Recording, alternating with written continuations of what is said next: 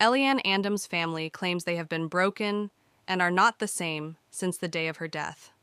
On September 27th, at approximately 8:30 BST, the 15-year-old girl was stabbed while traveling to her school in Croydon, South London.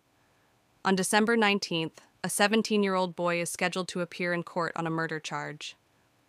The day before Elianne's funeral, they spoke with the BBC and said that it will be a celebration of her life and that she will forever remain in our hearts.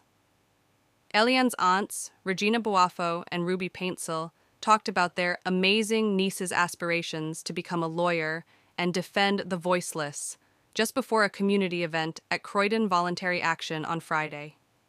The teenager was described as very quiet, but she also loved to dance, sing, and was usually smiling a lot. Ms. Paintsel added, "She doesn't really like a lot of arguments.